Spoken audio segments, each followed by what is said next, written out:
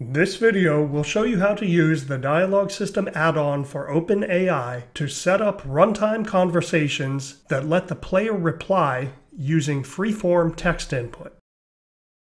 The final result will look like this. What do you need to know? The scenario is that you're looking for the mayor's kidnapped daughter.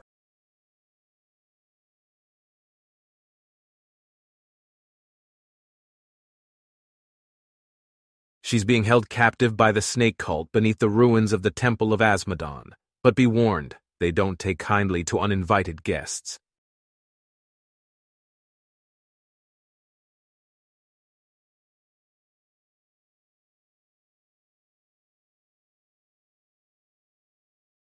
Unfortunately, she is not safe. The snake cult has her as a prisoner in their lair beneath the ruins of the Temple of Asmodon. Rumor has it that they perform human sacrifices under the blood moon.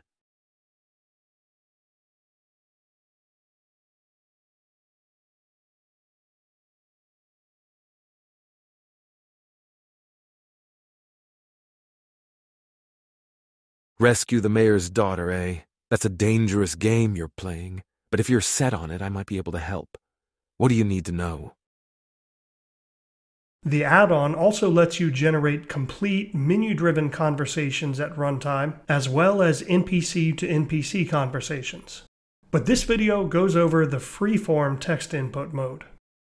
We start with a scene in which we've imported an environment, the Unity multi-purpose avatar or UMA, and an UMA character, the dialogue system, and the add-on for OpenAI. I've also imported Salsa Lip Sync Suite and the Salsa one-click package for UMA. The scene also has a dialogue manager and a starter database with two characters, Player and Gareth. This is the player's background information, and this is Gareth's background info. These descriptions provide context for OpenAI to generate dialogue. Note that you can include var tags to include variable values in the description. This will allow descriptions to change as the game progresses and the variable values change. The first step is to select a voice for Gareth. We'll choose Anthony. Hello, world. Next, set up the dialogue UI for runtime conversations. To do this, you'll need to add some UI elements. A wait icon that will appear when the conversation is waiting for a response from OpenAI, and this one has a simple animation, and a goodbye button to end the conversation. We'll also make use of the Dialogue UI's text field UI.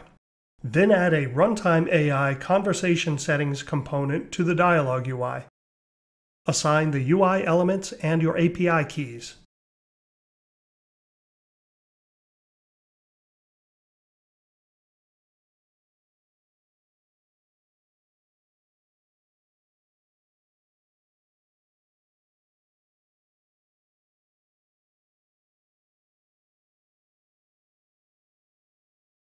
On Gareth's game object, set up Salsa by selecting Game Object, Crazy Minnow Studio, Salsa Lip Sync, One Clicks, UMA DCS.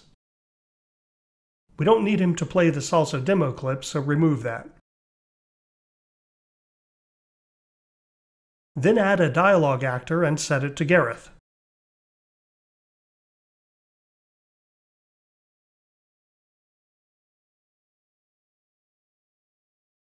Add a dialogue actor to the player too. To set up the conversation, add a Runtime AI conversation component to the scene.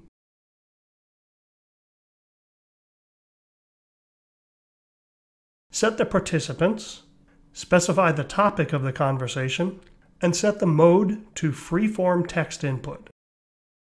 The text input prompt is what will appear in the text field UI when the player can enter a reply. To kick off the conversation in this tutorial, we'll use a timed event component. Set duration to 1 and configure the event to call the Runtime AI Conversations play method. When we're done, this is what it looks like.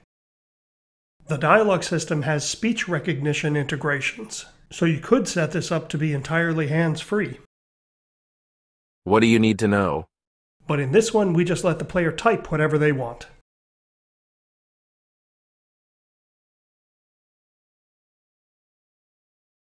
Yes, I do. Why do you ask?